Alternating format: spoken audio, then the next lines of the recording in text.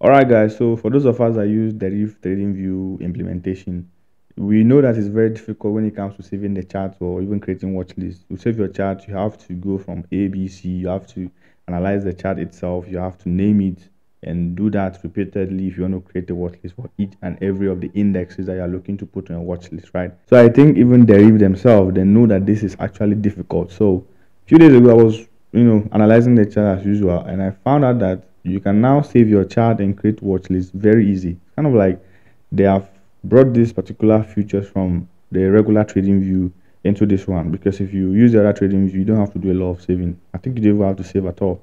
So they implemented these new features into their trading view. You can easily save your chart with this feature. You can create watch lists with it, and bro, it's kind of like making life easier for those of us that trade synthetic index. So in this video, I'm going to run through all of that, and for the sake of those people who don't trade synthetic or who are looking to get into trading synthetic or who are new to the broker itself, I'm going to show us how to find this trading view on your device. If you use the mobile phone, it works. If you use your laptop or iPad or any other device that you use, it works the same way. You just have to master it. So please don't forget to share, don't forget to like if you find it helpful. Share it to those people who need to watch this, who have been struggling with the trading view, and please subscribe to the channel if you are new. Let's get started. All right, guys, so we're going to look at our chart now, and I'm going to explain to us how to save our chart without stress and how to create a watch list without stress. For those of us that are new, if you want to access this trading view on your phone or tablet or iPad or even your computer, just go to charts.deriv.com on your browser. All right, so any browser can open this web application for us. All right, for those of us that already understand this, or for the sake of those that don't understand, I'm going to run through how to actually save charts, how we usually do it. Right, so when you analyze your chart, let's say you open, we have VIX 100 1s on the chart, right? We analyze VIX 100 1s. Let's just pull up analysis for illustration. So let's say we have this and that for our analysis on VIX 100 1s, right? And we are anticipating price to drop from here, pull up to this level, drop from here to continue the downtrend. Okay, so let's just have this as our illustration, right? If you analyze like this, what we usually do is that we have to click this save. All right, for me, I already label it 100 1s. We have to click this save for this particular guy to be saved. All right, and if you want to access it, we have to now go to load, and then we can access what 100 1s. That's how we usually do it. And whenever you want to analyze new index, you have to come back to this search bar here and then delete the 100 1s that you have searched, and then any other thing you want to analyze, you just click on it. When it loads up, after analyzing it, 25 index, this 25 index, right? Let's analyze it roughly. We have this break of structure to the upside. Price is going to pull back to something significant, and then we can continue with the uptrend. So we have all of this liquidity, and then we have here as a point of interest. So let's hope that we are going to have that price going to come here. We're going to buy from that level to this level, right? Now, if I click on this save, we already know this one for those of us that are conversant with this index. If I click on this with this trading view, if I click on this save, it's going to cancel our, it's going to wipe away what we have from the VIX 100 1s. I'm going to give us only 25 index that is currently here. All right. So what we usually do is by clicking here, the drop down, and then we click on make a copy. Right. When you give us this copy, then what we do is delete this thing and then rename it 25, because this is 25 that we just analyzed, right? We name it VIX 25. This is how we usually save this stuff, and you can see that it's actually stressful when you have to go back there, come back here, go and do a copy, change the name and all of that. It's really stressful for us, right? So what Deriv have brought up right now, how to save the chart right now is very easy. Let me go back to my own. This is my watch list, right? This is my own. So let's delete all of these guys. Let's delete what we just illustrated, the 1 and 2. Let's delete it. All right, so this is my watch list, and you can see that what I have under this watch list is 10 index, right? We have 10 1s index under this watch list. All right, now first of all, if you want to save your chart, it's still the same way. You have to analyze the chart and then click on that save stuff over there. So we see save, right? We're going to click on that save to be able to save it. All right, that's how we analyze it. That's how we still save it. All right, but this time you can see that I didn't name it any index. I just named it watch list. All right, why I name it watch list is that in order for you to create your watch list or align your watch list this time around, you don't need to do them one by one to take your time. what you have to do this time around is, once you have made up your mind, let's say for me, I'm having 10 1S index here. I'm going to have 75 and then 75 1S in my watch list.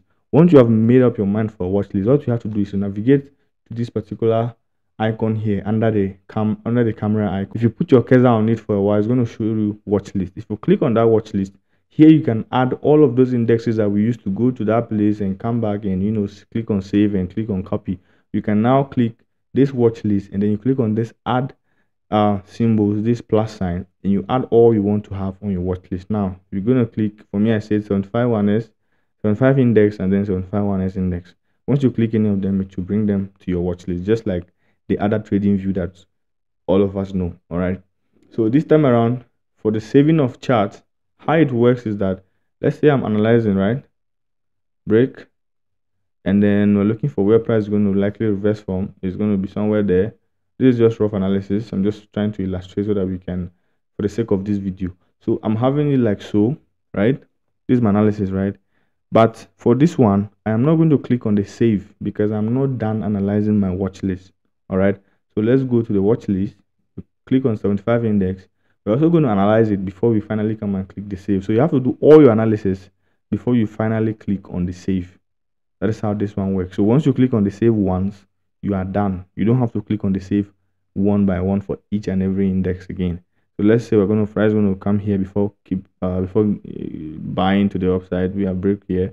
So let's say price going to buy from here, right, to continue our trend. And then let's go to the final index, which is 75 1S index. So let's delete what we have there. Let's delete what we have there currently.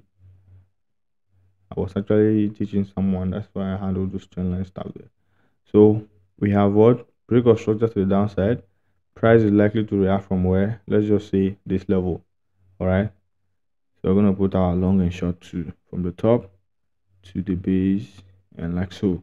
So this is what we have analyzed. Now you can see that after analyzing each and every index, I didn't click on save, right? If I go back to 75 index, you're going to see that everything that I analyzed before coming to 75 1S, they are still there. If I go back to, it was 10 1S index, right? If I go back to 10 1S index and we click on it to come up, you're going to see that what we also had on it is still there. You can see, right, it's still there. So after you finish all of this analysis on your watch list, what you're going to do is to click on that save. This is how you now save. All right, you don't have to click on save for each and every index anymore. No, you have to put them into the watch list. This is how you create the watch list, by adding them here and then clicking on save to save your watch list. For those of us that came through Falcon, if you understand, if you actually went to the Falcon Academy, the Falcon, if you were under the Falcon mentorship itself by Mark, there was a time he used to tell us that we should have I think 5 or whatever pairs on our watch. We should have a particular watch list that we call wildcard. The wildcard is kind of like something that it's not going to get ready soon. Maybe you analyze from a very hard time frame. So if you are having that type of mindset, if you analyze something that stuff that maybe you're going to keep this one for scalp, you're going to keep this one for day trading, you're going to do this to that one. If you have that type of mindset, that's what you do with this very type of future that Deriv brought to us. So this is my watch list. These are the ones that I immediately trade on them. If I want to keep some indexes for long-term trading, or I just want to see them, I'm just looking at them and they are not close to point of interest is here, I want to keep them, I can just name it wildcard and then put all of them under that watch list. So this is how you can now easily save your chart and create a watch list using Deriv TradingView. So this is the month of March, and this is the month that I take video requests. If you want me to emphasize on anything or teach anything that you have a clue or you know that I know, and you want me to teach it out here on YouTube, please leave a request in the comment section below. All right guys, so I hope that was helpful. Please don't forget to say your comment in the section below if you enjoyed the video. And like I said, this is the month of March. This is my birthday month and I take video requests. So anything that you know that I understand or I know and you want me to elaborate more, or anything you have watched in this channel or any of the videos, whatever concept I've taught in the videos and you want me to go back on them and elaborate, please don't forget to say your comment in the comment section. I'll be glad to give you my birthday cake that way. Thanks for watching.